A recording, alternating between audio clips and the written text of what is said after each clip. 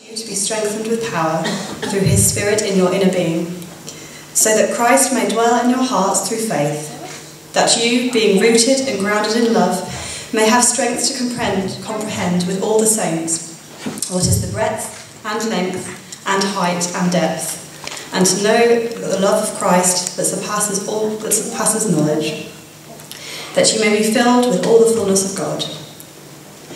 Now to him who is able to do far more abundantly than all we ask or think, according to the power at work within us, to him be glory in the church and in Christ Jesus, throughout all generations, forever and ever. Amen. Amen.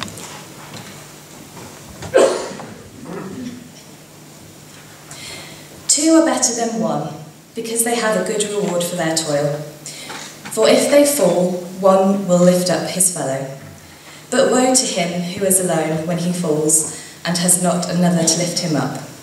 Again, if two lie together, they keep warm. But how can one keep warm alone? And though a man might prevail against one who is alone, two will withstand him. A threefold cord is not quickly broken.